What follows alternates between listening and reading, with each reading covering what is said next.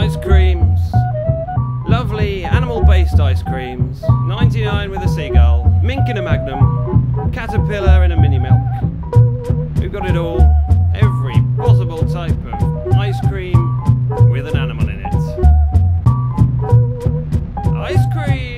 I'm riding, rolling in an ice cream van that's been customized and stolen from a nice old man. Amazing animals on the side in spray paint that's primarily tagged to make sure it stays quaint and attracts the attention of passing children and passerbys passing outside their building. I'm ready and willing to sell unusual items. I'm wearing an outfit you might describe as frightening. A hat of badgers' faces, mostly just the eyes. As you can easily imagine, they mostly look surprised. My coat is made of Labrador, I play domestic matador, the great suburban hunter, anti-animal ambassador.